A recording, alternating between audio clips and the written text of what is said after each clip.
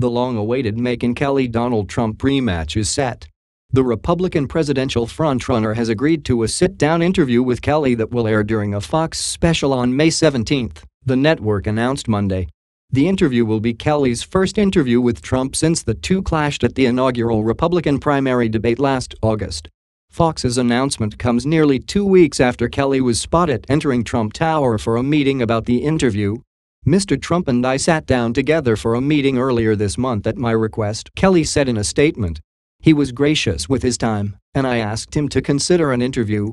I am happy to announce he has agreed, and I look forward to a fascinating exchange, our first sit-down interview together in nearly a year." Kelly's one-hour special, Megyn Kelly Presents, will air on the Fox broadcast channel and is the culmination of Kelly's 10-month rise to premier status as one of the most influential and talked-about journalists on cable television. Fox says the special will showcase Kelly's renowned journalism skills in interviewing a wide variety of notable guests, to be announced, from the entertainment world and other spheres of human interest. Kelly's star status this election cycle is due in no small part to the fact that she's endured harsh attacks from Trump.